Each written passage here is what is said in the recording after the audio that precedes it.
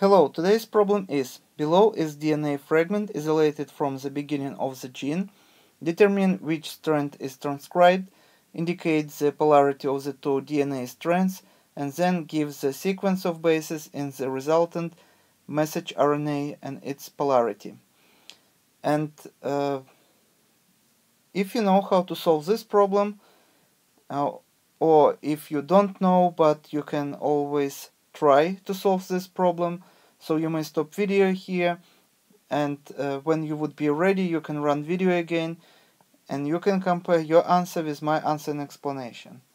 And here's my way how to solve this problem.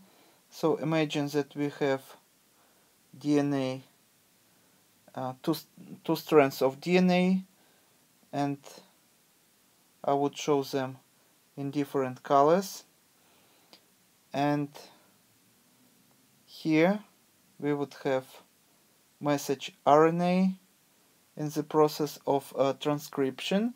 And why I choose the same color for the message RNA as one of the strands, and this is very easy explanation.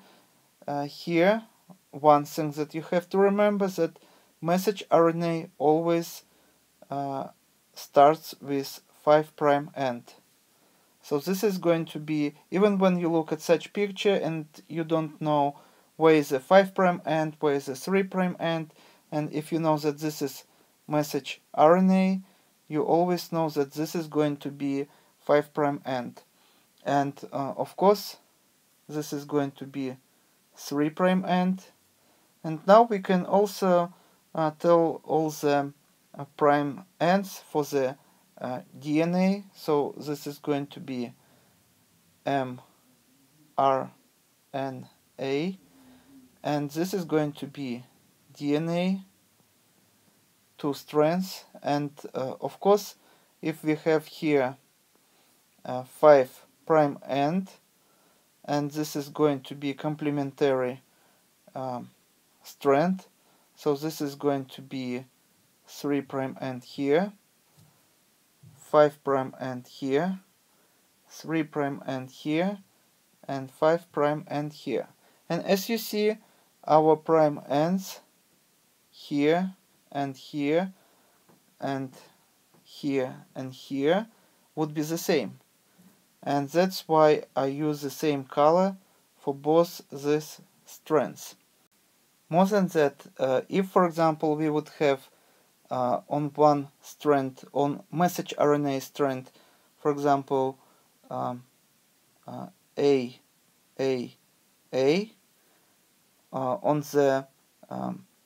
on this strand here, we would have the same bases, that would be adenine, adenine, adenine, and on the other strand that here shown with red color, we would have complementary bases, and this is going to be T, T, and T. So as you see, these two strands also would have the same coding, and this one would have different one. So this would be complementary strand, and we call this strand as template strand, and this strand would be coding strand. So this is going to be coding, and this is going to be template. And of course, when we have, for example, on the message RNA bases like uracil, on the coding strand here we would have thymine, because in the message RNA thymine would be substitute with uracil. And when we have different bases, for example C, and C, of course here on the message RNA we also would have the same basis. And if we would have G, G, G here, we also would have G, G, G here. So all three bases would be the same, except thymine that would be changed to uracil on the message RNA. And on the template strand, we would have complementary bases that is going to be C would pair with, for example, G. So here we would have G, G, G.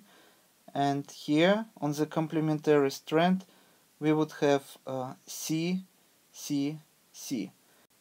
Another important thing to know about message RNA that somewhere at the beginning of the message RNA you should expect to find three bases that is going to be A, U, G, and this would be start codon.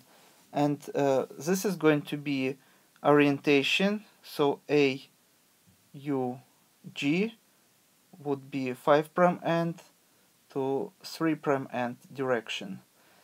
Or we also should search for the G, U, A in reverse direction.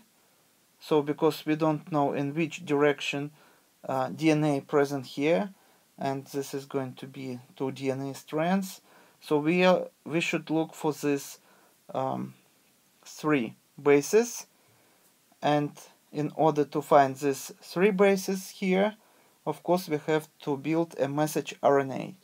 And as you see, when we would find AUG here on the coding strand, we're also going to find A, T, and G.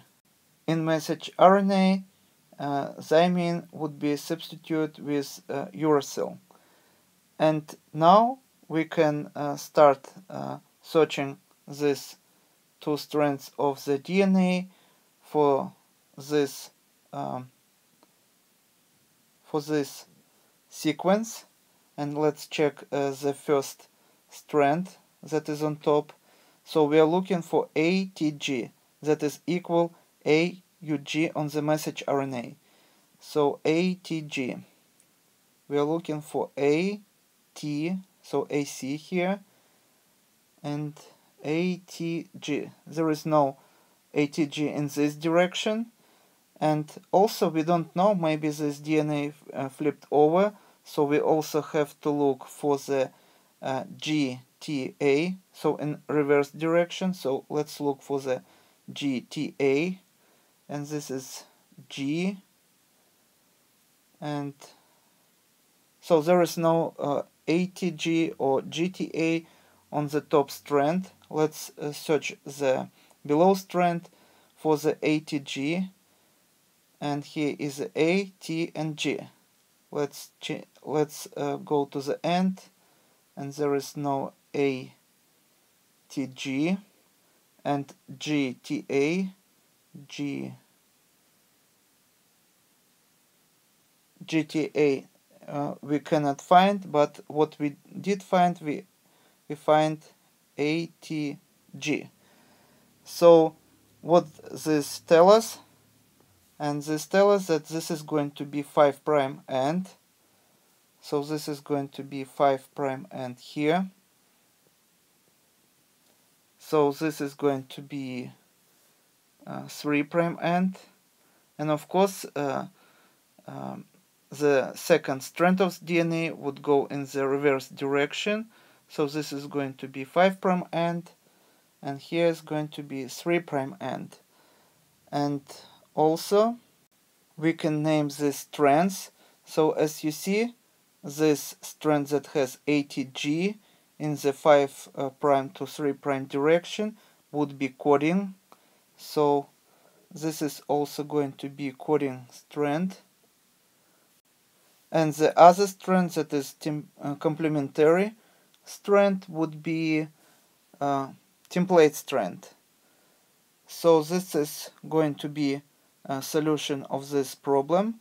And also you may have a question about why start codon is over this region, but not the first codon here at the 5' end of the message RNA, and this is because this region here is called 5' end untranslated region. So this fragment wouldn't be translated into the protein sequence, and here we can find Shine-Dalgarno sequence to which ribosomal RNA would bind, and translation would start only from the codon, that is start codon or AUG. So this is going to be beginning of the protein production, and not this very end of the 5' end. And this is all for today. Thank you for your attention. Please subscribe for my new videos that I post almost every day. Thumbs up if you like this video. Goodbye.